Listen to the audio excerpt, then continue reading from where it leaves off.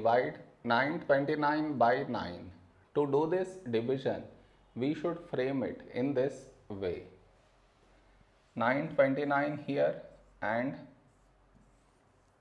9 here. This is your step 1. Next, here we have 9 and here 9. When do we get 9 in 9 table? 9 ones 9.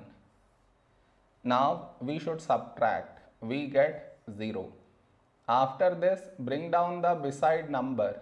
So 2 down. Now here we have 2 and here 9. 2 is smaller than 9. So we should bring down the second number. And the rule to bring down second number is we should put 0 here. Then only we can bring this number down. Now 29. A number close to 29 in 9 table is 9 3s 27. Now we should subtract. We get 2. No more numbers to bring it down. So we stop here. This is our remainder and this is our quotient.